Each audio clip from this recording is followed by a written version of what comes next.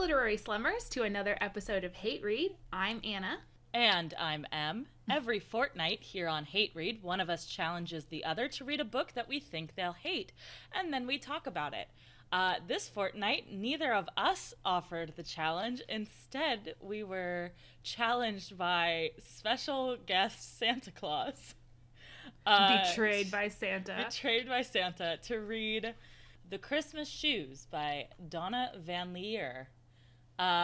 So first things first, I guess to both of us, you can go first and then I'll go as well. Did we finish this book? I did. I would never let down too. Santa. So what'd you think? Oh, it was bad. It was so bad. It was so bad, you guys.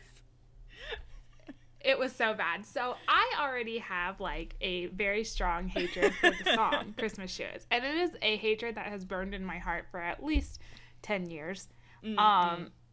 Because I think that's how long the song has been around. 2001 I think 2001 is when it came out. So oh, it came out in 2001. Okay, well then it's been a little bit longer than 10 years, but or it might have been 2000. I'm not sure. It's my least favorite Christmas song. I have to change the radio station when it comes on the radio station. I have like thumbs down every iteration of this song. That song that pops up on my Google Play Christmas holiday radio station. Like, it just haunts me. And I was flabbergasted when I found out there was a movie of this song starring Rob Lowe. And I refused to watch it. And then, much to my surprise, Santa revealed there is also a novelization of this song. Yeah. Well, okay. Why? Did you look into kind of the history behind this song at all? Because it's kind of wild. No, I didn't, because I really didn't want to know more about it than I had to. Enlighten, please.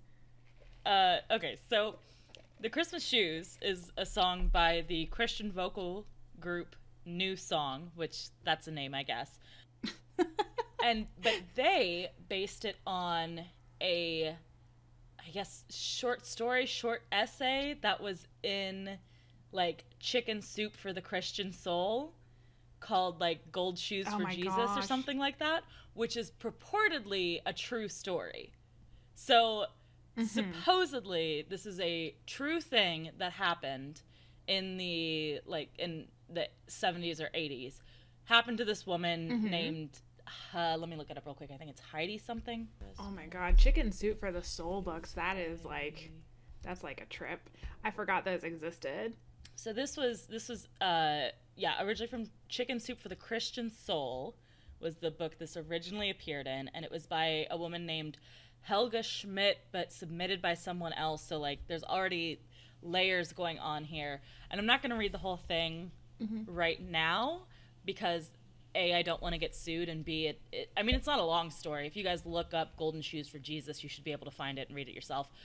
But essentially it's, you know, the story that we know in the song, except that I presume it's a woman who is experiencing this since it's in first person. And it is just like it is filled with like poverty porn. Like there's two kids in this version. There's a boy and a boy of about 5 and a slightly younger girl. And they've got a ragged coat, they've got enormously large tattered tennis shoes, his much too short jeans. He clutched several crumpled dollar bills in his grimy hands. And then the girl is described as clothing resembling her brother's. Her head was a matted mess of curly hair. Reminders of an evening meal showed on her small face. So they're buying a pair of golden house slippers, and they go up and they're short $3, and the boy says like, oh, we'll come back tomorrow, and the girl just starts crying and says, but Jesus would have loved these shoes. So the woman who oversees this quickly hands the clerk $3 because it was Christmas and they'd waited for a long time. And they say, oh, thank you. And she says, what did you mean when you said Jesus would like the shoes? And the boy answered, our mommy is sick and going to heaven. Daddy said she might go before Christmas to be with Jesus. And the girl spoke, my Sunday school teacher said the streets up in heaven are shiny gold, just like these shoes. Won't my mommy be beautiful walking on those streets to match these shoes? My eyes flooded as I looked into her tear-streaked face. Yes, I answered, I'm sure she will. And then it ends with, silently, I thanked God for using these children to remind me of the true spirit of giving. So, like, this is already a gross story, like, from the go. But then we have this, like, weird history of this is supposedly, like, a true thing that happened, but, you know, it's 100% not. This never happened. This is nonsense. That woman's name was Albert Einstein. Right, like, it's like those email chains that your grandmother passed around in the, like, late 90s. Like, it didn't happen. Grandma, we need to talk. Nobody got up and clapped at the end, you know? Like, yeah. So, it was this true story that was in Chicken Soup, and then the song, the band found it and liked it, and started writing their song, but it wasn't, like, gonna be on a Christmas album. It was just on a regular album as, like, a bonus track. And then their friend, who is the author of this book, started writing this book. And at the same time-ish, they started producing the movie, so this was, like, kind of all happening concurrently. So the song came out in 2001, and the book and movie both came out in 2002. The movie, from what I've found, is slightly less religious-ish. Like, it's still religious, but it's not quite as, like, aggressively so as this book was. Which, I mean, is fine if that's what you're reading this book for. But the reason I bring it up is because the band, like, later came out and said, like, oh, they didn't really like the fact that they toned... Like, they said it... They weren't, like, angry about it, but they said it, like, politely. But they didn't like the fact that it didn't, like, talk about Jesus every 5 seconds. Because that's really what they were going for with the song. Wait, they wrote the song but didn't like that it... They didn't like the movie. way it was written? They didn't like the movie. Oh, they didn't like the movie. Yeah, sorry, okay, I should have clarified. There's three plus versions of this fucking story going around, so... Anyway, that's the story behind this story. And I mean, you just have to kind of... This kind of story, like, I understand, like... Yes, there is this bigger message of what the true meaning of Christmas is and how we shouldn't, like, just have this overly commercialized holiday, and we should think about people who are less fortunate than us and help our fellow man and blah, blah, blah, blah. But the way that they come off in the song and I guess the book terrible. And I guess the movie and the book is like, look at this wonderful thing I did. Right. And that just really rubs me the wrong way. And also, like... Like, it's more of, like, to show off how great you were. How great of a Christian you were, how great of just a person in general you were by doing this small favor of $3. And it also, like, gets into the whole, like, philosophical debate, which is, like, way too heavy for a comedy podcast, so this is probably going to get cut. But, you know, like, the whole question of evil thing, right? Like, why does God let bad things happen if, you know, there is a God? Why do bad things exist? And there are a lot of philosophers who have come up with a lot of answers to this. But the answer that this song and book and presumably movie seems to espouse is God lets bad things happen to people so that wealthier people can realize how great God is. Like, how good they're... Yeah, like, to get back on the straight and narrow. It's so gross. It's so gross. Yeah. It's not a good way to deliver the message at all. And getting away from just the story, which is garbage, the writing is not good, man. It's not good. This book, I think, including the 25% of the book that is a preview for her next novel, is altogether 144 pages long. So maybe like 110 pages of book, and I still was like skimming because I was like, this is too long. It was not. I mean, the fact that the plot can be like it does not add really anything to the plot of the song.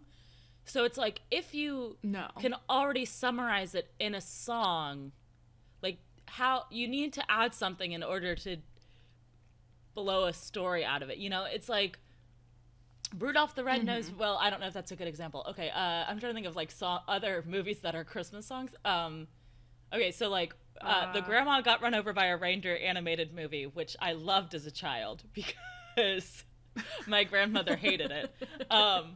But that movie... What a good granddaughter.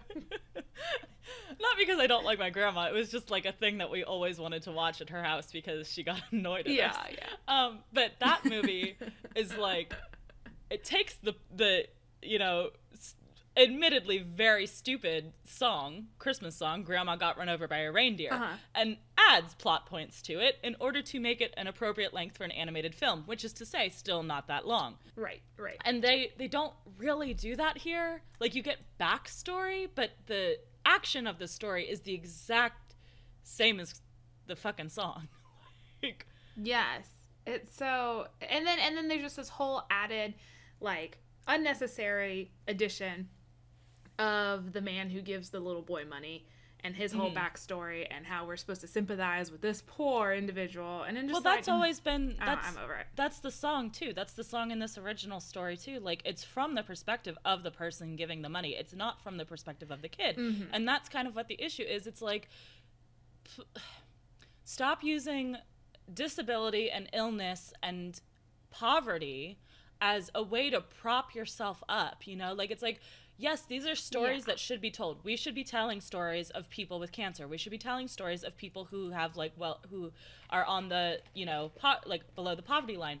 Low socioeconomic status. We should not be telling those stories from the outside perspective of the man who ran into the boy at a store one time and gave him some money. Like, that's nothing. That's nothing. You've given us nothing. Ugh. It was awful. It was honestly infuriating. It was bad. Like, and also, can I just say, I know I'm kind of like... not want to celebrate Christmas. Right? Here was the other thing I was going to say. This is not a book. I'm ranting so much, and I'm not even, like, being funny right now. I'm just legitimately being mad at this book. This was a book that, like... I personally, as someone who's had issues with depression and, you know, boring shit like that for a long time... This was a fucking bummer of a book. Like, this really... Oh, yeah. It wasn't, like, sad in a, like, like, I know we trashed Nicholas Sparks, but this wasn't sad in a Nicholas Sparks way, where I felt like... This was not a Nicholas Sparks book. This was not a Nicholas Sparks book. But it wasn't, like, that type of sadness where I'm like, okay, I get what you're doing. It was literally just, like, sadness for sadness's sake. And it was so... Yes. Like, I felt... so bummed out after reading this fucking book. It was just more of that tragedy porn that I hate so much. It was straight up tragedy porn. There were tragedy wing-wangs all over. All over. It was it was like this book was trying to have the biggest tragedy wing-wang of them all. And it was too much. Though there was a part at the end where, similar to Message in a Bottle, I did LOL when someone died at the end because it was just like, what, why? Why did this happen? It was unnecessary. Which I guess kind of... well, I think I know which one you're talking about, and it was very necessary, because we can't have female characters with, like, agency of their own. They have to be dead. That is true. That's the She had to learn her lesson. All right, we got to talk about, like, the actual... I mean, you guys know. You've heard the fucking song. You know how this story goes, but we have to talk about it. Yeah. Yep. So... First off, let me tell you the way this book is set up. Terribly. The book opens with a preface, and I don't know if I ranted about this on the show before, but I hate when a book starts with a preface or a prologue or a foreword that basically adds nothing to the story that we couldn't have gotten in regular exposition and world building in the actual story. This book, hooray, has a preface and a prologue to set up this weird frame story, and I don't understand. Okay. I don't know what was going on with the point of view in this. What the fuck was it? There was no... I was so confused. Oh my God. So bad. All right, we got focus up. I'm sorry. So, no, you're good. The preface of the book is current day. An unnamed narrator, who we assume is the first person narrator throughout the rest of the book, but, you know. Maybe. Is talking about the real meaning of Christmas or some shit, and is like, let me spin you a yarn.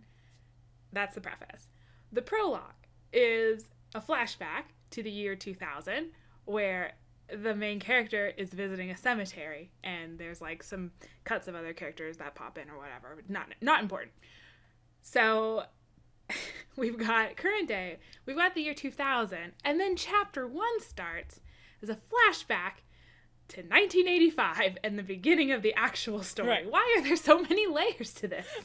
Why Right, couldn't, like, in the year 2000, while he's visiting the cemetery, talked about all the Christmas beliefs that he talked about in the preface? Why does it have to be two separate things? because it's not like during the rest of the story he shies away from just going on long rambling asides about his thoughts and feelings and emotions that have nothing to do with anything. Like, that's most of this book is him just being like, I'm gonna think some things, and then weirdly it kept it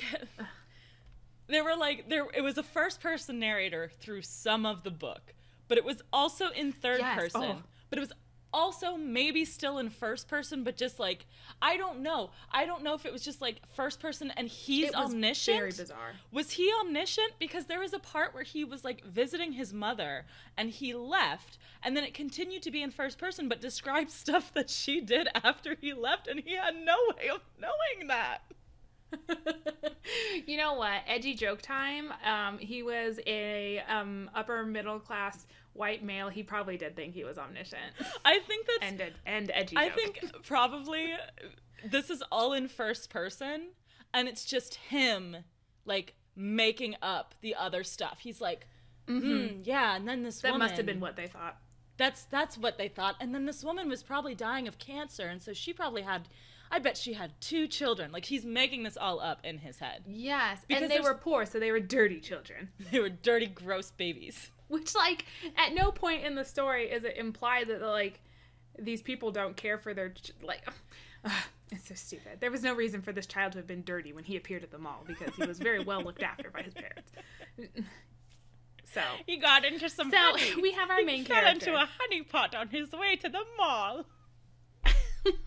He got all sticky. And then he smeared dirt on his face for no reason. Sticky baby. Must have been a poor people game. I didn't understand. So, we have our main character, Robert, who is a lawyer. A garbage person. He's a partner at his law firm, and he is a grade A garbage person. He's obsessed with his work to the point where he's neglecting his family, but thinks he's making up for it by buying them nice things. He is married to Kate, who wants a divorce because this guy is a garbage man, and he has 2 kids. I guess they have no problem with him. I don't know. Then it was never really explained. They don't have a problem with him in the sense of, like, we hear from them that they have a problem, but everybody else is like, your children don't even know you, Robert. And it's like, they seem fine with the situation. But then again, like, also, he never talks to them, so I guess we don't really know. Yeah, they maybe have, like, 2 lines in the whole book, and maybe that many appearances. I don't know. It was dumb. Also, so we have the first person perspective points are from Robert's point of view, and then we have the second story that's happening concurrently and has almost nothing to do with Robert's story except for that one pivotal moment that the song is about. Nathan, who's a 2nd grader, his mother Maggie is dying of ovarian cancer. And he has a dad named Jack who is a car mechanic, which is only relevant because of one scene that is irrelevant. And I totally forgot about that scene until this moment. Yeah, it's sick because it doesn't belong in the book at all. Like most of the book. So we're introduced to both of these families. You forgot the super important C plot, though. Oh, with the 2nd grade teacher who is very overly randomly involved in Nathan's life. inserting herself into this child's life. Yeah. Well, I guess, like, she was like, well, my mother died of cancer when I was young, so I'm going to assume this is how Nathan wants to cope with his mother dying of cancer and not ask him. Which is literally, she's only in the book in order to have the moment where she's like, my favorite Christmas memory was getting some shoes for Christmas, and they made me feel pretty and special. And then Nathan's like, oh, idea. I'm going to go get my dead cancer mom some shoes. Which, well, we'll get to that when we get to that. So, to add another unnecessary layer to the story, we now have a flashback to when Maggie found out she had cancer right after having her 2nd child, Rachel. They don't have a lot of money to pay for their hospital bills, and so she's at the hospital and she's talking about it, and somehow a receptionist is just allowed to yell across the entire hospital for everyone to hear that Maggie doesn't have money to pay for her hospital bills. It was the 80s. It was a different time. It was a wild west of patient confidentiality. HIPAA didn't exist in the 80s. I don't know if it did or not, honestly. So we were reminded that Maggie is poor. She runs into Kate at the hospital, who is the wife of Robert, the lawyer, and the two start up a conversation. And because Maggie is at the hospital with her daughter Rachel, Kate offers to watch Rachel while Maggie gets her test results.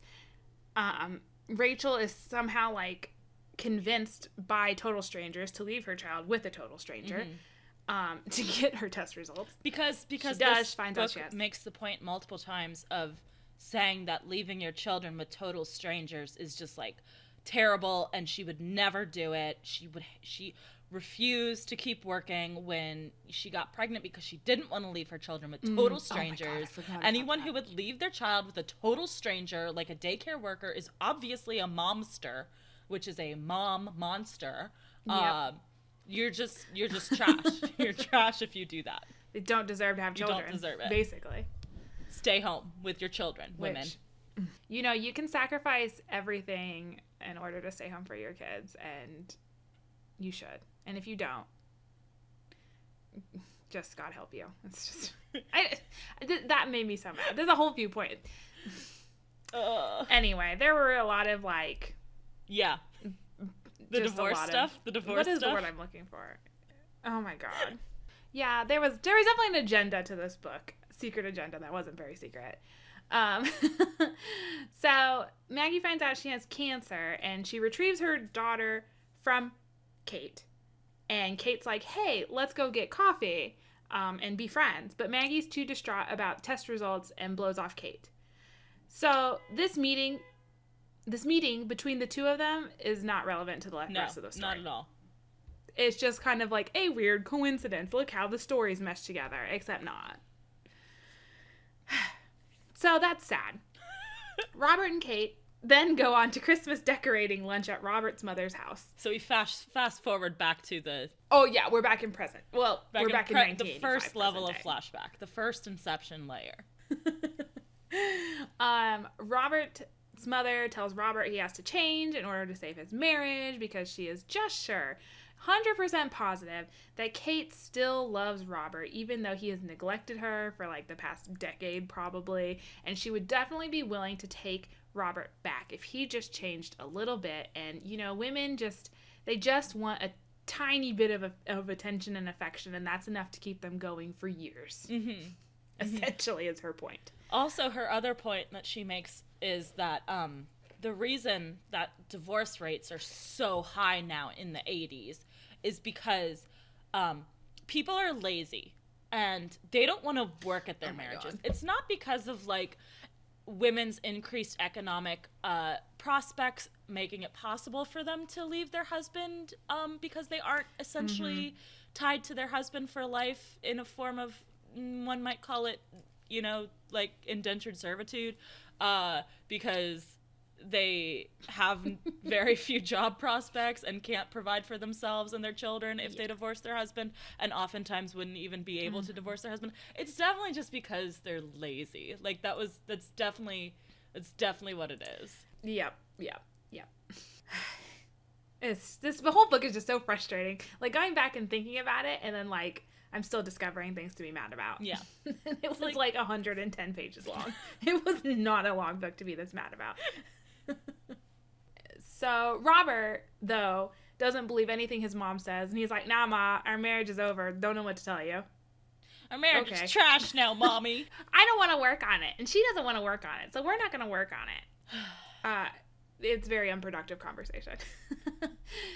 We are then attacked by some scenes of Robert being a dick and Maggie's life being super fucking sad, including one scene in which Robert takes his car to Jack's auto shop and then yells at him about the cost of the repairs.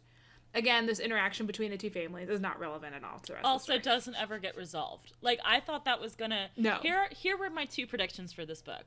Number one, with this scene, I thought that at some point everything would come together and he would realize that this is the guy he yelled at, and he would, like, I don't know, apologize or set up a college fund for his kids or some shit. I don't know, literally anything instead of just like this being he never learned from it. He never like realized, hey, I should have been nice to that guy. It's literally nothing. That was my first thought. My second thought was that he was actually dead the whole time and was a ghost and was like, oh, let me tell you, and that's why he knew all this stuff. But that didn't happen either, and I just really wanted him to be dead.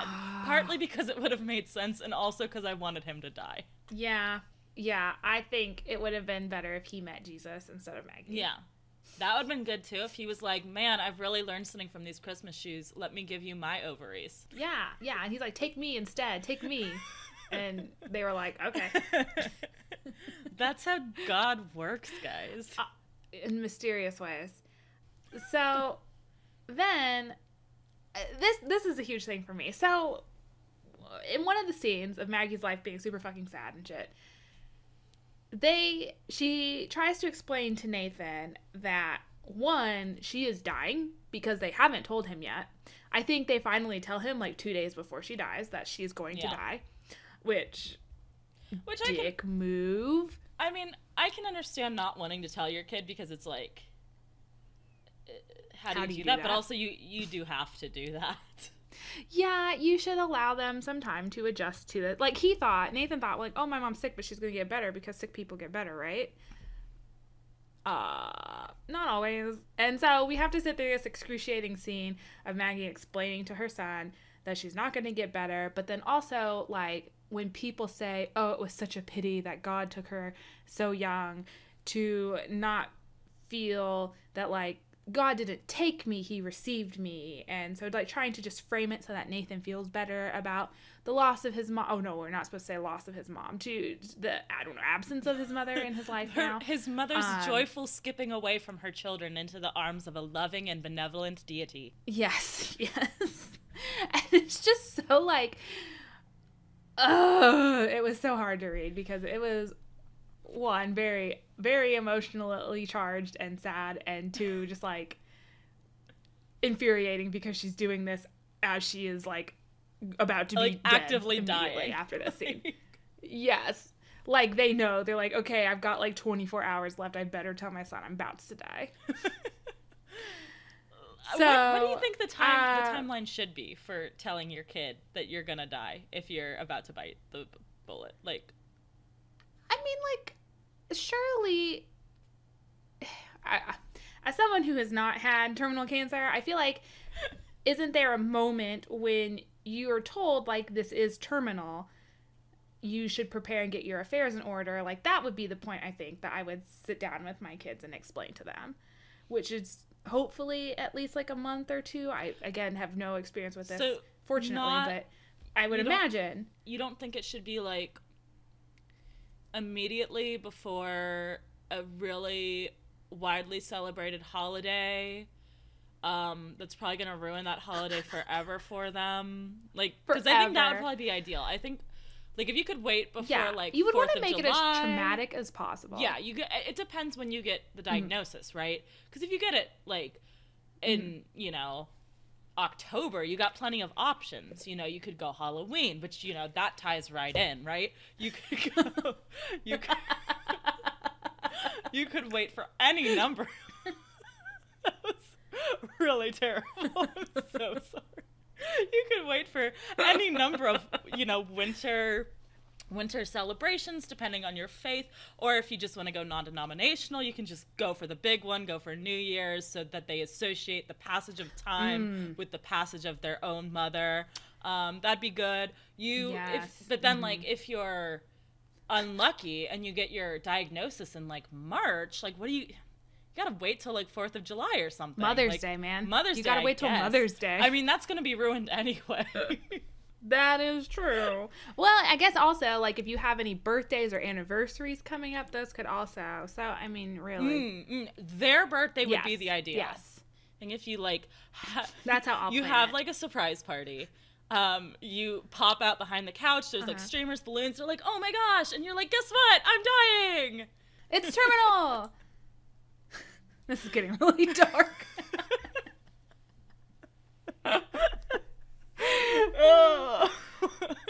But long story short, it's kind of a dick move. Yeah. So we leave the sad sack family behind, and we go back to first person Robert, who notices it's 11 p.m. on Christmas Eve and he hasn't gone Christmas shopping yet because he is garbage. So he goes to whatever department store is still open at 11 p.m. on Christmas Eve, which that was kind of wild. I guess like that would be the equivalent of going to like having a Walmart open 24/7. But yeah, I guess. But I feel like things close. Like I feel like that's a fairly modern thing of inconveniencing retail workers. You know, true. like that's. I guess it was the 80s. Yeah. I don't know. We kind of shat on retail workers then too, I guess. I don't know. If you were alive in 1985 and had to go Christmas shopping on Christmas Eve, let us know what the hours were. Hit at us. I don't know. He goes to this department store and he runs into Nathan, who, guess what? He's shopping for shoes. And he goes to the register and the guy's like, man, I can't believe I have to be in line buying this stupid kid. And the cashier's like, the shoes are $14. And Nathan's like, I only got $4. And then he just turns around to Robert and's like, buy these shoes for me. For my mama, please. It's Christmas Eve and these shoes are just her size. And could you hurry, sir? Daddy says there's not much time. There's not much time. She's been sick for quite a while. I think these shoes will make her smile. This song. 'Cause Mama meets Jesus tonight. And then the chorus of little tiny children comes out, and they all do the chorus once a cappella.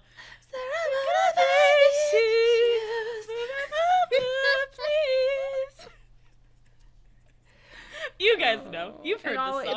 They're all just so dirty and so poor, dirty and they poor. all come out from like they're hiding in the clothes racks, and they just their all, own like, shoes are like doing that thing they do in cartoons where the top part has like flipped up. Yes, exposing their socks that have a hole in the big toe. Little, yes. So he just turns around to Robert and is like, hey man, can you help me buy these shoes? And Robert, suddenly his whole life changes and he says, yes, I'll buy these shoes for you, and I'm also from now on going to be a good dad and human because shoes.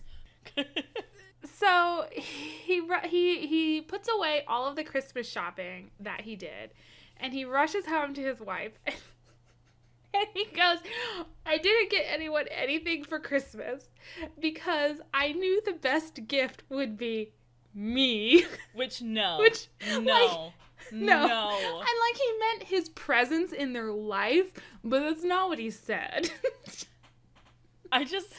Can you imagine if you were divorcing your husband and you're like, you work 16 hours a day. You don't appreciate me.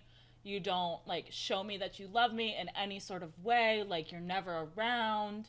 And he comes back to the house. Oh, and you're like, also, I think you're cheating on me with someone, but I can't say for sure. And he comes back to the house past midnight after having been at the office. And is like,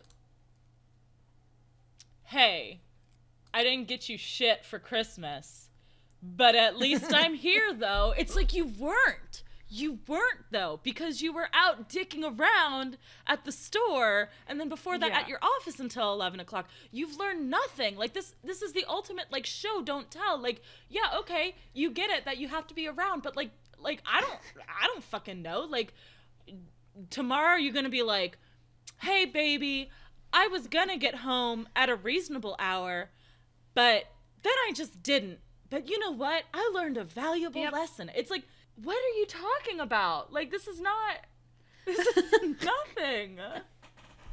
You're giving yourself a lot of brownie points for something that you haven't really done yet. Yeah. Like, it's like if I was like, I'm really mad at you because you never prepare enough for this podcast and you like don't do research and like you don't have like stuff ready when you come to the podcast, and then I feel attacked. You came on the podcast and were like, hey, I have done zero research and I haven't read the book, but I just want you to know that I'm going to. I would be fucking pissed. Like, that would be a lot. I'm gonna read it as we're doing the podcast, actually. Ugh. The most infuriating thing for me about this whole scene, though, is like, so they're having a discussion, and I guess Kate, like, tentatively decides they should work on their marriage, and she asks him why he has a change of heart, and then Robert says, it's a long story. It's not. It can literally not? be told to me in the space of the time it would take to, I don't know, play a song on the radio. Less time, in fact, because that chorus like, repeats several just times. Turn on your boombox. I'm sure it's on every station. Anyway, Maggie dies. It's super sad.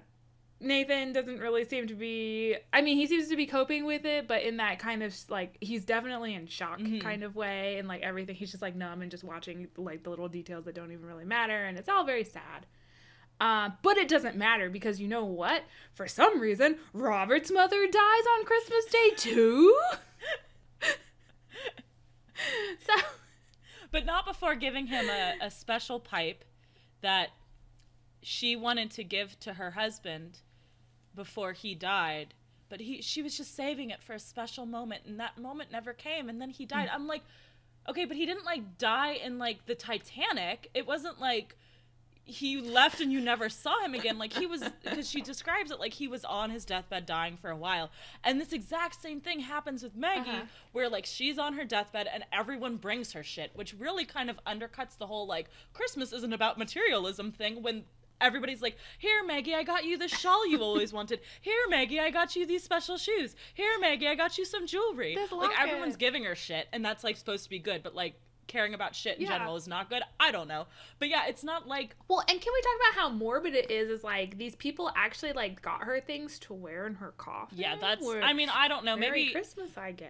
Maybe that's, like... Here's the things we're gonna bury you in. Something that people who are, like, way more comfortable with death than I am would be like, yeah, that seems fine. Like, but no, I'm not okay with it. Maybe, yeah. But yeah, like, so the grandma, like, gives him this pipe, and it's like, I never got the chance to give this to your father. It's like, but you did, though. Because he was, like, dying, and you could have just handed it to him, and that could have been a thing.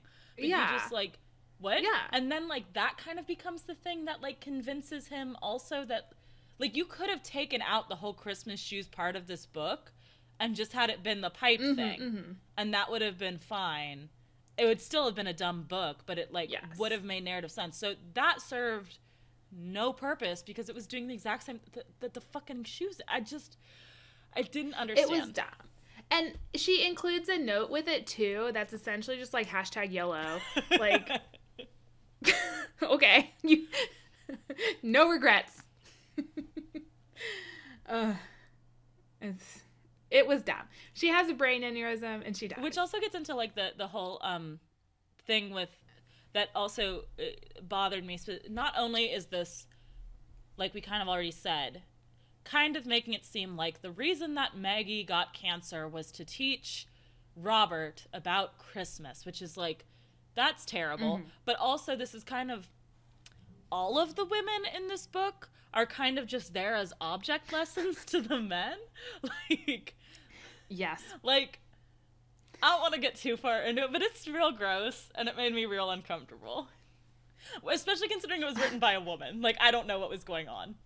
And especially considering the original story, the protagonist was a woman and the little kid was a little girl. I'm like, why? Why'd you have to stray so far from the source material? Which was obviously a very real story and really happened. 100%. 100%. Everyone in the mall stood up and clapped. Robert's mother dies, and then there was the super abrupt flash forward that, like, all the other jumps have had headings to tell us what year it is and, like, when we are in this weird frame of a story. Except this one, we get a super abrupt flash forward that's between 1985 and the year 2000, as unspecified. Robert is now a grandfather. Oh. The baby's middle name is Robert. But, although we don't get a date for this, we do get, because in the headings, there's always a quote from someone. So there's, like, C.S. Lewis and Kierkegaard and stuff like that. And then in this chapter, fucking Donna VanLiere, like a fucking baller. I have to give her props for this, because this is a insane baller move. She fucking quotes herself. No, I didn't notice that. Go to chapter 8, man. Go to chapter 8. Oh my god. Hold on, let me pull up the table of contents, chapter 8. Yes! She did! She absolutely did. Death's power is limited.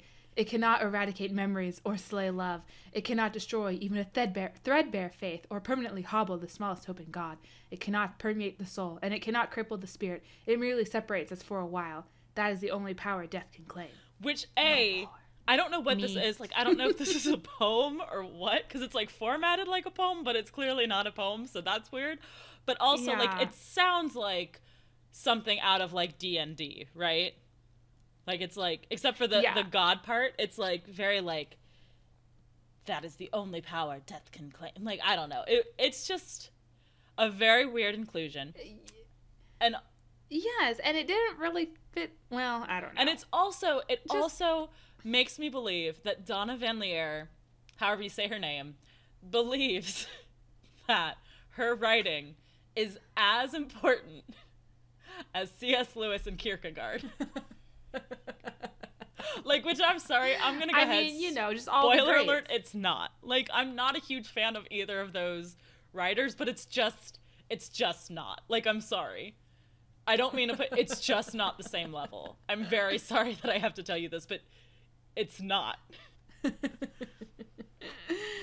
Oh my gosh, it's a mess. That just cracks me up. I can't focus on anything else now. Like, why couldn't she have just, like, put those thoughts into the story? Why did she think it was worthy of taking this freeform poem and slapping it at the head of the chapter? I just dropped my pen, sorry. So anyway.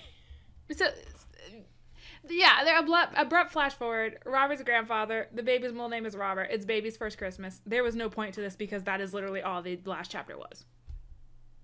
I guess we're supposed to get from that, like, oh, he did change. Look at that. Honestly, though, this doesn't prove anything because the interaction that happens in this section, it's not even, like, it's just like, oh, okay, he was at a Christmas and his daughter named her kid after him. It's like, okay, but that doesn't, like, you could still be a shithead and attend a Christmas. You could still be a shithead and your daughter's like, man, my dad is really distant and, like, I can never do anything to gain his approval. I'm gonna, like, try to deal with these father issues by, like, immortalizing his name in my child's name because I have a lot of issues. Like, this doesn't prove anything. This doesn't show anything. It's just like, oh, okay, he made it to a Christmas. Like, okay, good. Like, cool. Who cares? It's so stupid. Awesome. So proud. So proud. I'm so glad this really rich and awesome, decent man turned his life around. Right. So happy. Like, he was a garbage person the whole time, and now the only evidence we have that he's not garbage is that he doesn't completely ignore his family, and it's like, that is the smallest. The bar is so fucking low. The bar is so low. Like, he probably still abuses workers at auto mechanics. Like, he's probably still mean to them. He's, you know, like, he probably still makes fun of his secretary all the time. Like, he probably still isn't giving her enough vacation, clearly, because she has a breakdown every year. He did his one good life deed. What more could you ask for? Good? That's the rule. Yes. Nothing else matters. So that's the last chapter of the book, but we get an epilogue. Yay! Where we come back to Robert at the cemetery in the year 2000, and I guess it's a big reveal that he's visiting his mother's grave, which, like, I don't know, no one cares because it's 15 years later, so, I mean, I guess it wouldn't be super unheard of for his mother to have passed. Like, they could have told that in the first part of the book, and it wouldn't have been super unusual. I don't know, like, why was this hidden from us in the first part of the prologue? Like, it wasn't anything special, but that's the big reveal. He's visiting his mother's grave, and he meets someone there. I guess we're supposed to assume is Nathan because it's a young kid studying oncology at college, and then when he goes to the gravestone, it's Maggie's name, and somehow Robert is able to put because he leaves sparkle shoes on his mother's gravestone, and so Robert's like, oh, that's that kid. And I think he also I bought shoes for. Sees that the date is the same. The death date is like the Christmas that this happened, so he's like, yes. Yes. But also, real quick, can we talk about this one line that really confused me, and now I'm doubting my whole, like, life, I guess. Because I feel... Okay. Yeah. So in this bit, he says, I know that most people decorated grave sites on Memorial Day. Do they? Is that a thing? Yeah. Is it? I thought it was only soldiers. Well, I thought it was for, I thought it was for, like, veterans, but, that is, I guess, like, if people are to go on a holiday to decorate graves, it would be, Memorial Day would be a big one, because there have been a lot of people, I'm sure, that have served in our country's military. Right. In combat or whatever. But he says, but my mother loved Christmas, not Memorial Day. So it's like, why would you go on Memorial Day for your mom's grave? Yeah. She wasn't in the army. Like, she wasn't, which, I mean, I was like, is Memorial Day, like, white people Day of the Dead and just no one told me? Or, like, what is this? I didn't think it was. I thought it was strictly, like, military, right? Yeah. Well, I feel like... Am I crazy? I feel like if I were in the shoes of someone going to visit someone's grave on a regular basis, I would choose, like, maybe the day they died, or their birthday, or a day that was special to us. Like, I wouldn't just, like, be like, oh, it's the holiday, gotta do it.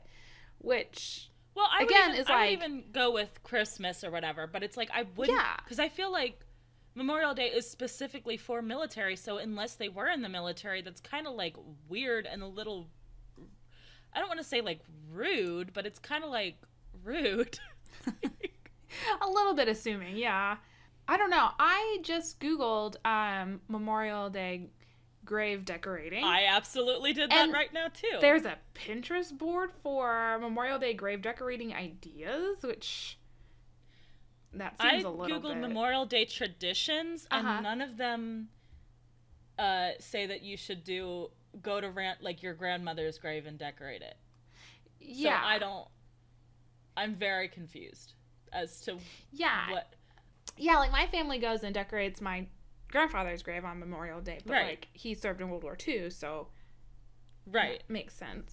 Yeah. I don't know. I guess, I don't know. Okay, I'm looking at Wikipedia, and it says many people visit cemeteries and memorials, particularly to honor those who have died in military service. So I guess the particularly means you could also do non-military. I guess maybe, like, memorial means to some people memorializing everyone. I don't know. That's another, if you think that Memorial Day is a memorial for everyone, just, like, enlighten us. We're not, like, trying to shout out to or call out to anybody. I'm like, literally just you're very awful confused for doing it. Yeah, we just are not in the know on this. Oh, what was I gonna say? Oh, but also, like, I guess that line, like, my mother preferred Christmas over Memorial Day. Well, yeah, a lot of people do, don't they? Like, yeah, most people do.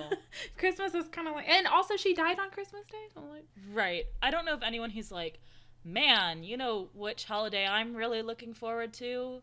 Memorial Day. Like, I don't think that's a sentence. I'm pretty sure that's a unique sentence that has never been spoken before in the history of the universe. I think that's the first time that sentence has been spoken aloud.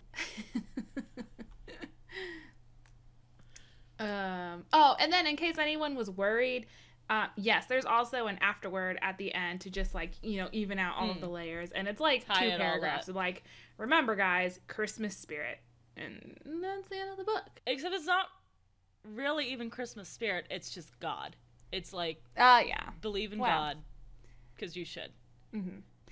It was a lot more than I expected. Unless you are, like, already very entrenched in this sort of belief, this is gonna be weird to you. And I'm not even saying, like, if you're religious versus atheist. I'm saying, like, if you're not, like, to the point that you're, like, one of the people who goes up after tragedies and is like, thoughts and prayers, everything happens for a reason, which is, like, a terrible thing to say after a tragedy. Like, this book is gonna be off-putting because it's very much like, everything happens for a reason and God has the plan, and I'm like, that's cool, but, like, what you've shown me, again, is that the reason that this tragedy happened was so that a rich white man wouldn't break up with his wife. Like, that's a very poor reason. Yes. Yes, and the last 25% of the books are dedicated to the lyrics to the song Christmas Shoes and a preview of this woman's other book, or sequel to this book, which it's a series called Christmas Hope, so I'm hoping it's just different Christmas stories and not like the follow-up to Robert's life or anything. But considering how big of a preview we got, it was probably like half of the length of the book of the next book, so it was very long. And I didn't read any of it. I did not either. I did not care at that point. Although I will say I did find it interesting that one of the advertisements for the song in this, after it has the entire lyrics written in the book, it also says, "You've read the story. You've heard the song. Now experience the album, The Christmas Shoes, available from New Song wherever you buy music." And I looked it up and I couldn't find an album called The Christmas Shoes. Oh. I was very confused. So it was not available from New Song wherever I buy music, because where I buy music is the internet, and by buy music, I mean stream. I feel lied to. I want a refund for more than one reason. Yeah, so moral of the story, you're going to be a bad person until shoes happen. So go out there into the world and find your shoes. What was your, if you had one, was there a silver lining to this for you? I did actually have one. Oh, okay. Go for it. Mine was that at one point they're describing how Robert's mom throws a decorate the tree party or something like that. Oh, yeah, like trim the tree. And yeah, and my grandmother always threw a trim the tree party around Christmas time, and that was kind of like our big Christmas get together. So that just kind of made me think of that and remember fun holiday times as a child, and like that was nice, but like all of the rest of the book kind of aggressively sucked away any fun Christmassy feelings I had, so that kind of ruined it. But the one mention of a thing that I kind of celebrate was nice. How about you? Yeah. Mine was the book was a lot shorter than I thought it would be, because I'm getting to chapter 8 and it's all like there's like 68% of the book left, and I'm like, well, we're talking about Robert's grandchildren now. How much more of this am I gonna have to read about this man's life? But no, it was just a few pages. That was a nice Christmas surprise. It was very, very blessedly short. Who did you most relate to in this book? Well, all of the characters are definitely just like totally flat charcuterie boards of characters. Yeah. So I think I would have to say Maggie, just because I feel like I'm also like aggressively a people pleaser, and even if I was dying of cancer, I'd just be like, everyone else's happiness comes before mine, and please, I'm sorry I'm dying, please don't, let's just joke about it. That would probably be me.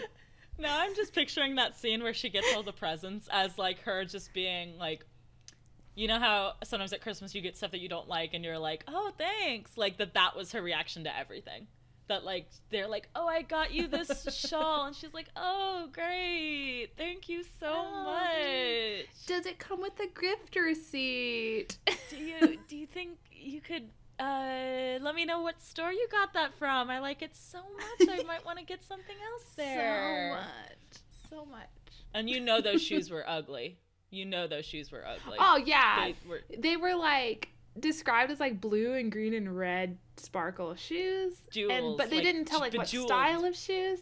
I was picturing I was thinking like mules. Oh, I was picturing like a straight up pump with just like fake like rubies and sapphires and emeralds on the toes, because they're also the most expensive ones there, but they sounded hideous, like in that way that expensive things are hideous. Yeah.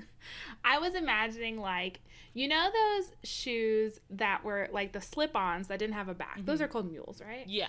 That were really popular like maybe when we were in junior high or like late elementary school, that were like bedazzled with flowers on the front, but then the rest of the shoe was just like see-through. I'm nodding a lot. That's what I was imagining. Yeah, those would be good to know. I don't think I'm doing a good job of describing them, but they were kind of like all over the place. We'll see if we can find a picture for like 2 weeks maybe to post of Anna's theoretical Christmas shoes. Yeah. I will type that exact phrasing into Google and see what pops up. How about you? Did you say what character you really enjoyed? I didn't, but It I don't is think I've read Casey. I read this passage and I was like, yes, this is me on a spiritual level. The incomplete snowman in Nathan's driveway. With a Coke bottle for a nose. Yes, not a major character. Only appears in one sentence, which goes as follows. The beginnings of a snowman stood in the yard, but whoever started it had quit, leaving a single large ball with stick arms and pine cone eyes and a soda bottle for a nose. And that, you can tell. I mean, like, you guys, you listeners at home might not know, but Anna, you're like looking at me. That is exactly what I look like. 100%. We've often joked about that behind your back. Just like a giant ball with little stick arms. And really spiky eyeballs. To me, it's confusing because he says, like, the snowman wasn't finished, but clearly it was because someone put the accessories on the snowman already. I think like that's a complete snowman. Bad at snowmen. It's just a very short and squat one. It's just a snowman. Or tall. We're never really told how big the ball is. Well, I think it doesn't matter how big it is. I mean, we do say single large ball, so it's large, but we don't have anything to compare with. But I think the bigger issue than the size of it is just that there is only one of them. So, like, even though he didn't complete it, he was like, this is the head now. And just, but also the body because it has arms. So it's just like a torso with a face on it like Krang from Teenage Mutant Ninja Turtles. Was that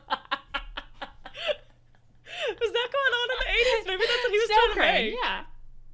When was Teenage Mutant Ninja Turtles happening? In the 80s. Yeah, so I think that's really what it was. It wasn't a snowman, it was a snow Krang. And he was going to wear it around his waist. It's fine. Oh, man. All right. What's the rather be reading? Oh, fuck. Okay, so I had a hard time with this because I think we kind of discussed last time. I don't really read Christmas books because I feel like that is a thing that is primarily done by a subset of the population that is not me. It'll be our third podcast. I know. No, but so I decided to go with another cancer book. So Excellent. The book that I would rather be reading this week is The Fault in Our Stars by John Green. I really like the book. The book's pretty good, and it deals with a girl who is dying of cancer, and she meets a boy who also has cancer, and they fall for each other and also go on adventures together. And it is very sad and also very uplifting, and kind of deals with like questions of the afterlife and stuff in a way that's not quite as cheesy as this, and also is from the perspective of the person who is dealing with the disease. And also John Green spent time as like a chaplain working, or like he was like learning to be a chaplain, and he worked at a children's hospital for a while. So like I didn't know that. Yeah, like little bit less cancer porny. Yeah, if you want to read a book about cancer because you hate yourself for some reason and want to read about sad shit, like that one is a lot better than this one.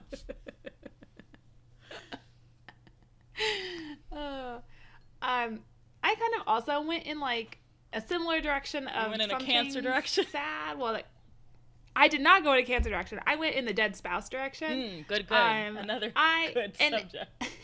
I was reminded of this book because we were talking about it relatively recently, about The Storied Life of A.J. Fikry by Gabrielle Zevin, which is a book about a man whose wife dies, and he kind of goes into like a depressed slump, and is obviously because he's traumatized by the fact that he lost his spouse early on in life, and then he is surprised with a baby that he decides to adopt, and then his life gets better. But it's like the story, it's much more than, I'm not describing it very well. Anyway, I enjoyed that. I thought it was a cute story, and much more uplifting and not as sad and just slamming you in the face with sadness. And I think we kind of talked about this last week a little bit. Like, I'm not opposed to sad stories, but I don't like this where it's a sad story that's like trying to be uplifting so hard. It's just like it's trying too hard, you know? Yeah. And it just really feels... It feels manipulative. Yes, it feels manipulative. So that wraps it up for this fortnight. So next fortnight, we are going to be doing another rewind episode to a book that Anna hated in her college years, which hopefully will be just as easy a read as my rewind episode on Terry Pratchett's Hogfather. So what do you have for us, Anna? Well, okay, so we read, my senior year of high school, we read Pride and Prejudice. Mm-hmm. And so like any young, impressionable girl of a certain age, I was drawn into this idea of, what is it, Regency romances? Yep. Is that the right? Okay. And, you know, you would think the next logical step would be like, oh, let's read some other things like Sense and Sensibility or Emma. But no, the direction I went in after high school and into college was let's read basically sequels to Pride and Prejudice that were written in modern day. Like, no, I think that's a pretty common response to Pride and Prejudice. Thus why there are so many sequels. And I also was super big into paranormal romance, as you could probably have guessed by listening to several of our previous episodes. And so the two of these interests clashed in a very awful way. And I found at my local library one day the book Mr. Darcy Vampire by Amanda Grange. Oh, no. So I thought we were going to go with the Pride and Prejudice and Zombies, which isn't necessarily bad. It just gets kind of like, okay, I get the joke after a while, but we veered, didn't we? Yeah. You zigged when I thought you would zag. So I don't remember a lot about this book because I did read it about 10 years ago. Mm-hmm. I just know that it was not what I was looking for at all. So I will go ahead and I guess read the very short synopsis of it on Goodreads, which, as any good book synopsis is written in the first person. A married man in possession of a dark fortune must be in want of an eternal wife. My hand is trembling as I write this letter. My nerves are in tatters, and I am so altered that I believe you would not recognize me. The past 2 months have been a nightmarish whirl of strange and disturbing circumstances. And the future? I am afraid. If anything happens to me, remember that I love you, and that my spirit will always be with you, though we may never see each other again. The world is a cold and frightening place where nothing is as it seems. So I'm looking forward to reliving absolutely nothing about this book. I think the title of it tells you just everything you need to know. Mr. Darcy's a vampire spelled with a Y and not an I. Oh, no.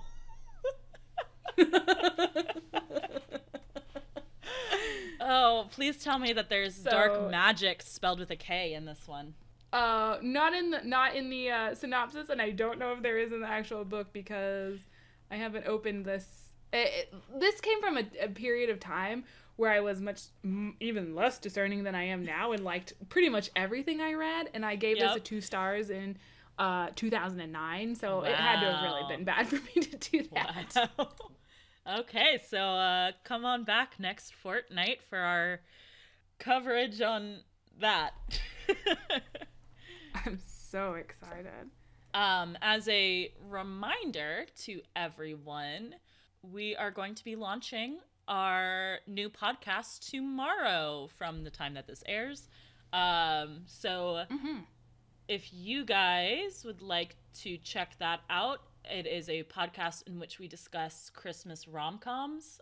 So think, The Christmas Prince, Love Actually, stuff like that. The first one we're covering is The Princess Switch, which is one of the Netflix originals this year.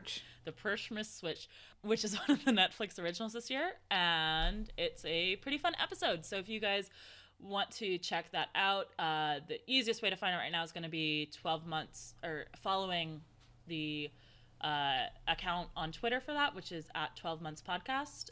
But it should also be on the various podcast aggregates shortly, hopefully quickly.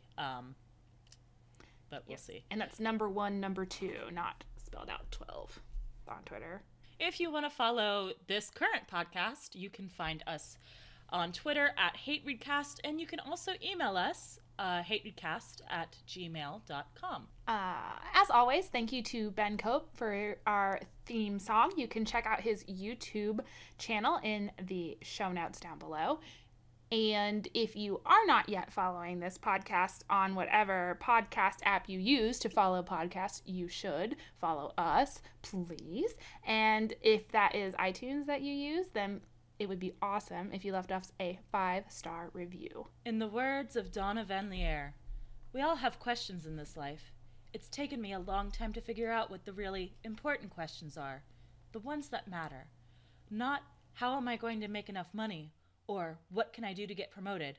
No, more like, what are the flowers thinking beneath the snow? They did.